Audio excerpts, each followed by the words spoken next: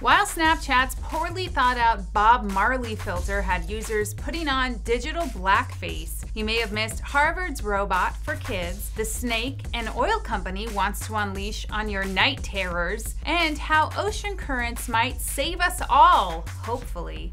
Welcome to In Case You Missed It, where going into the water around San Francisco has been a no-go ever since a great white was filmed eating a seal here. That would not end well for me. I can barely swim.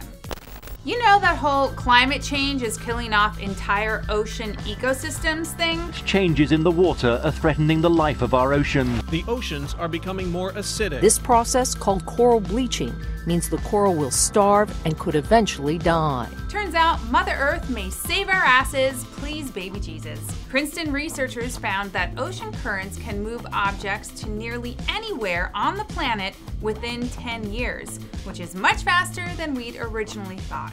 This model shows it happening, but you know what would really bring this message home? The puppies of the ocean. She uses the step as a playpen to keep the pup safe while she hunts. Do you know they wrap their babies in seaweed so they can keep hold of them? Keep it going. Oh, sorry.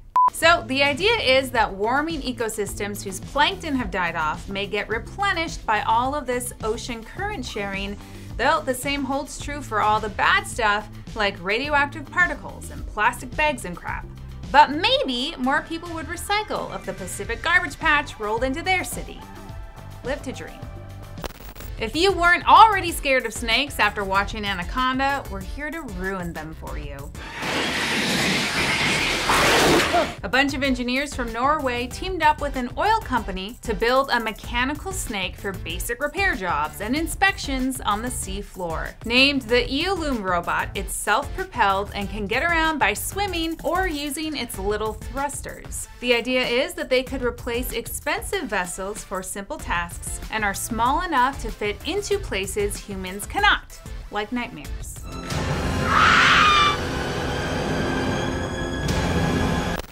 In case all the little people in your life are not yet prepared to become the next Einstein, you can get on that now. Root is a robot built at Harvard to help get kids into programming as early as kindergarten. The app is not unlike Lego's latest WeDo software, but Root is a bit more interesting since there are different levels of programming interface, from simple graphic blocks to advanced text editing, so that even high school students can use the same little bot to get their nerd on. It can also drive on metal, detect 32 colors, lights, and sounds.